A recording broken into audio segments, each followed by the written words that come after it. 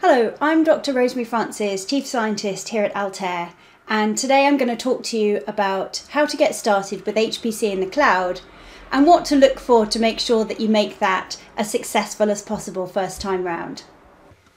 So, setting up your cloud account, what do you need to do on day one? Start with a company credit card, it's as simple as that.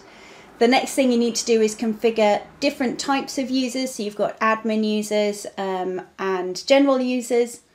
You need to set up the account spending limits and warning thresholds. There are some basic controls available with most cloud vendors, but most HPC customers want something a bit more sophisticated, like one of our budget solutions. You need to understand the velocity of spend as well as the budget limits, because you don't want to find out after the job is completed that you were way over budget. You want that to be something that is very tightly controlled as well. And before you can deploy anything, you do need to set up secure networking and set up a VPN so that you can burst into the cloud securely. So the next part is about setting up the policies or controls. Now, a policy is really no different from a question you ask of the workload. So something simple such as, does the user or team have budget? Is this job cloud enabled? So has it been containerized? Has it been benchmarked in the cloud? What instances should we spin up to run this particular workload? You can also configure your infrastructure so that if there is spare capacity on premises, you can use that spare capacity without spinning up additional resources in the cloud. You can also control regions. So do you want this to run local to your center or local to another team?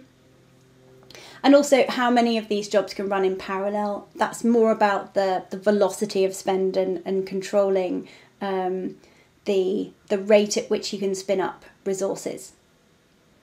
So all of these things are set up so that you can configure them at the click of a button with our cloud bursting products. So if you're interested in setting up some of these controls, come and talk to us. So next, let's look at what workloads run in the cloud. Now, you may want to run workloads in the cloud because you require high capacity or because you require a specific capability.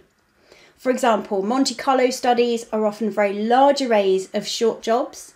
It's often important as well to get the result within a certain period of time. So it's no good having that large array of jobs trundling away in the corner of the data center, because by the time you get the result back, it's no longer useful.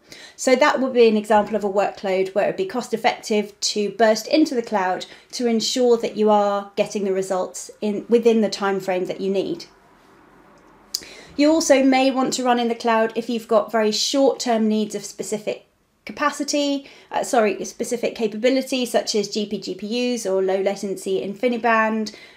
You also may want to burst into the cloud if you've got medical workloads with specific data restrictions, and you might want to spin up a separate compute cluster that's completely isolated from your on-premises resources. Thank you for listening.